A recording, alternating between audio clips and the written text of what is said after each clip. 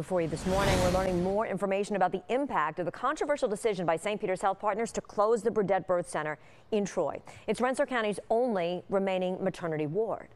Now, after it was the subject of a forum by St. Peter's last night, the president and the CEO of the Health Partners, Dr. Stephen Hanks, says they understand the impact the closure would have on the city of Troy, patients and the staff there. They now expect it to happen in the first half of 2024. St. Peter's cites multi-million-dollar losses at Burdett and declining birth rates as the reason for this closure. And while prenatal and postnatal services would remain in Rensselaer County, a major concern for patients is the transportation problem for labor and delivery outside their home county.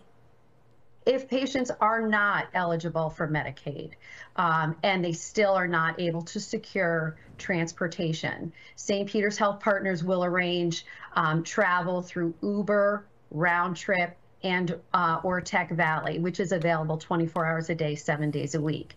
As far as questions about space and staffing, the senior vice president of hospital operations says they're in the middle of refurbishing the labor and delivery unit at St. Peter's, and they'll be able to accommodate the 2 to 3 births they're expecting to add per day.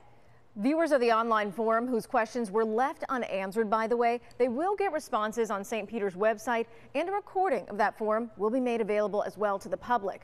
Dr. Hanks said no additional forums are planned, and St. Peter's will be shortly submitting their closure plan to the Department of Health.